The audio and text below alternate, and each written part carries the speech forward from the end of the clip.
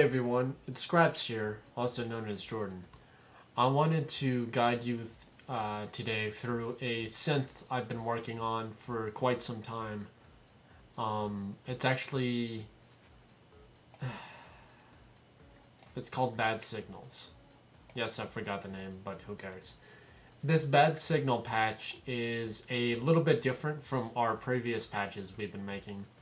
The difference between the patches I've been showing you and this patch is it devolves into a little bit higher harmonizing, meaning that when you play notes around C3 to C2, even majors and minors, and they're only going to be a few keys that sound correct. Now the reason for this synth is once you start playing it at higher keys, such as C4 and all the way to C8, probably even higher than that, you're harmonizing for the keys. They respond really well, and you get a lot of analog or digital new sounds when you start to develop your sound when you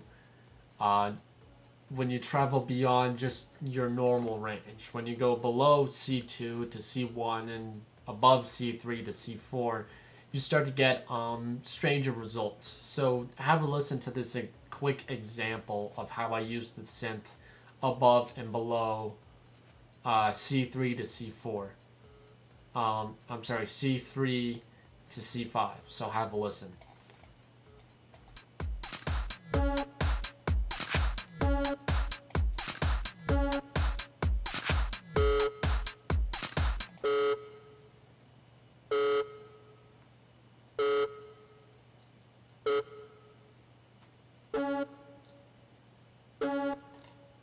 I'll play a little instance of the modular E. Always forget this. Always arm the track you're working with. So right now I'm going to play C sharp, C4 sharp. And I'll switch keys and go to C3 sharp. And then I'll go to C2 sharp. And C1 sharp. And then go to D sharp. They only work with certain keys. I'll play you C2 all the way to C3, and you'll only start to notice a few keys that actually make sense.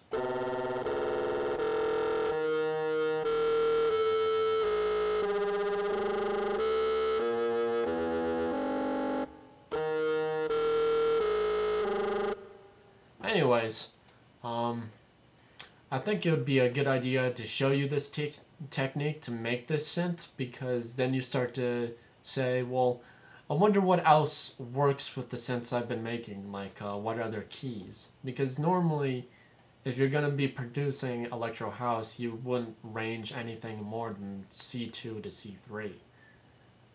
That's just how things are. Same way in trance, you use 4 chords within C2 to C3, or depending on what major you're using. So if you're using E2 major, you go to E3 major. So anyways, that's a little bit of music theory. I don't know a whole lot. Anyways, I'll just show you this synth. So I've opened up a new document. I'm going to right click or control click if you're on a Mac. PC, it's right click because you have the PC mouse, or you can just go and get a PC mouse for my Mac. That's what I do. And I click Utilities Combinator. In this, I'm going to create a new instance of Subtractor. Make sure it's initialized. Always make sure. Okay, so for patch C, we're going to leave the for patch E, we're going to leave the frequency, filter frequency all the way where it initializes, so at 32. We're going to change the rate to 12, the polyphony to 12, and the portamento about 36, and turn it to legato. I'm also going to turn up the resonance a bit, so about 20, and I'm going to turn up the phase amount all the way. And that should do it for our modulator parameters. For now, I'm gonna turn our, let's see, our oscillator 1 phase needs to go to 14. We want to make it second octave, not fourths. Change it to a positive algorithm, or the X. Turn on oscillator 2. And on oscillator 2, we're going to change the phase amount to 86. So there we go. And we're going to take it down an octave and make sure it's on a positive algorithm. Now it's very important for this step, if you for the FM amount, we want it to be 24. If we change this any higher or any lower, we're going to get a completely different signal than what we're aiming for. For our filter frequency, we want to turn it up to 78. And for our amp envelope, turn up the decay and sustain all the way. Turn up the release about 34 and the attack about 18. That should be good. And let's see, anything else? No, that seems about right. Yeah. So after this, we're going to create a pulsar, which can be found in utilities. By the way, I'm running Reason 6.5. Reason 7 should be coming out later this year, probably right after the summer. Anyways, after this, we're going to create a line 6 bass amp. Just turn on the compressor. We're going to create a Screen 4 distortion unit found in Creative Effects. And I'm going to turn it to modulate. And for P1, I'm going to turn it about 3/4 of the way. And P2, a little bit past halfway. So about 68 should be fine. Damage control needs to be about 40. And that should do it for that. After this, we're going to create a soft tube saturation knob. Turn it to about 0.7. Keep it low. And for after this, we're going to create an RV7000. Make sure each one is about 20. Dry wet to 20 and decay to 21. Because I can't get it exactly 20. Although that should be fine. After this, we're going to create an MC class equalizer and an MC class maximizer, followed by a line 6 bass amp. Okay, so we're going to turn on low cut, and for parameter 1, we're going to turn our first frequency about 154 Hertz. Take the gain down all the way and the Q all the way up. For parameter 2, we're going to copy the same thing, except we're going to do the frequency to about 3.829 kilohertz. Gain down, Q all the way up. High shelf, take it as low as it'll go, turn it up about 0.6 or 1.1. And turn our Q to 0.5, or as low as it will go. For our maximizer, we're going to take it the soft clip amount to 127. We're going to turn it on auto release and take off limiter. Then all we need to do is turn on our compressor. Okay.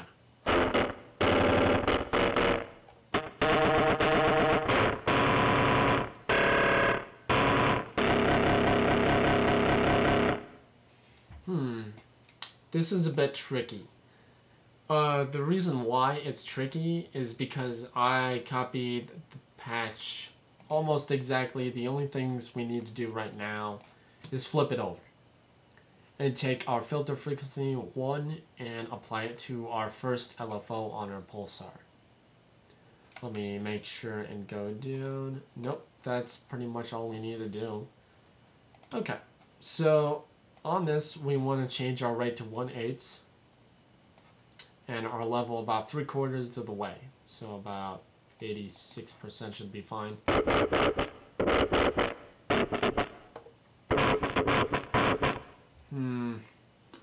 This is a bit troublesome. Oh, almost forgot.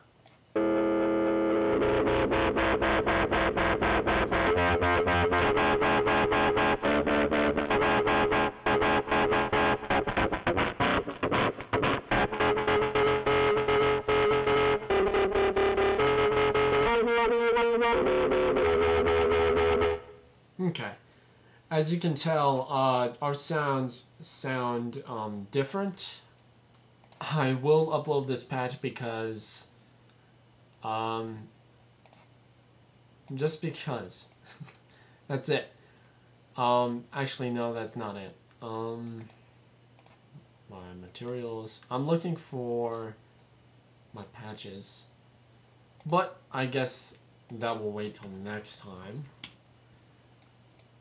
Okay, so since you guys, I shouldn't have done that. I shouldn't have saved it as bad signal. Hold on. Oh my gosh, I'm such an idiot today. Anyways, I hope you guys enjoyed this building session. I will upload the bad signals patch to the patches bay. Not patch bay. Never mind. Anyways, I hope you enjoyed me ranting about this synth, but it seems whenever I make a synth for you guys, it doesn't even come out correctly, even if I follow things to the letter. I don't know why that is. I'm following everything the way it should be. I don't know. I don't have the answers for that. Yeah, I really don't know. I'm sorry. But on Friday, I'll be showing you how to create... I don't know at this point. I guess I'll just be making synths for you guys until you decide on what to do.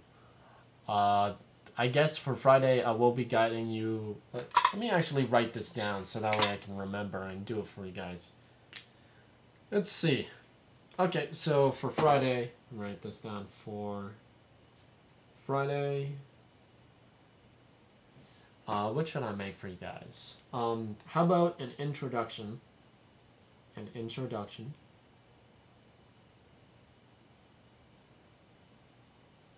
to synthesis.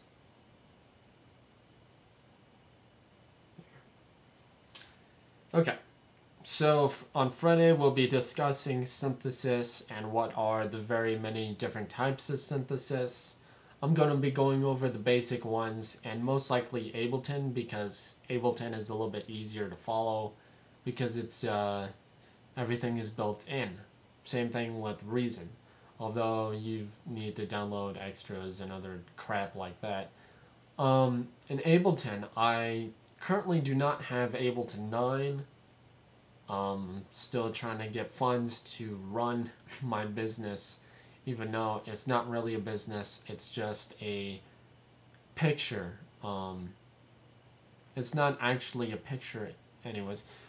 What I'm trying to say is that anyone who wants to be on my label is free to be on my label. It's basically just an underground label recognition. So in other words, you can use it to your disgrace. You can use it as your leisure. You just need to contact me and I'll give you permission. That's all there is to it.